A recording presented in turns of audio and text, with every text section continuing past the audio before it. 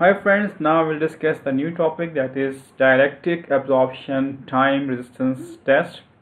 The time resistance test is independent of equipment size and temperature. It compares the absorption characteristics of contaminated insulation with absorption characteristics of good insulation. The test voltage is applied over a 10 minutes period with the data recorded over 10 seconds for the first minute and then every minute thereafter. The interpretation of the slope of plotted graph will determine the condition of the insulation. A continuous increase in graph resistance indicates good insulation.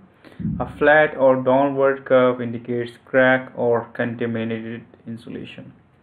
So the concept is we have to apply the voltages up to 10 minutes and we will get the readings of the insulation at a given interval. So here you can see that this is the graph of good insulation. Here you can see the with applied voltages the insulation is keep on increasing, and this is called as dielectric absorption test. And